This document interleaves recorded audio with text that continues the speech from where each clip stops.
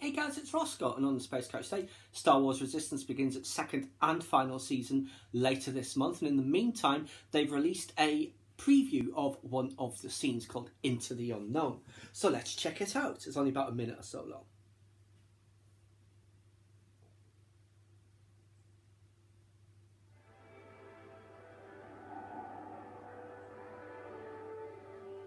To navigate our journey ahead, I've reopened the command deck. Ooh. Wow!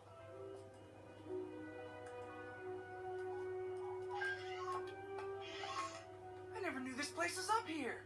Doza, I've got results from that report. How bad is it? We've got malfunctions across the board. Defensive cannons, deflector shields, sublight engines. The hyperdrive is out of coaxium fuel, preventing us from making another jump.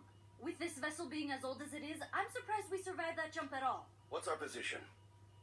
As near as I can tell, we're about 3 parsecs from Dakar. Not bad, Niku. Hey, at least we're close. And there's a resistance base hidden on that planet. Kes, you are certain the resistance base is actually there? Absolutely. I heard it from General Organa herself. Well, that's good enough for me. 4D, send a transmission to Dakar. See if we can make contact with the resistance. I wonder how that will turn out. I don't recall the Colossus being at Dakar. I assume they probably will turn up in the aftermath.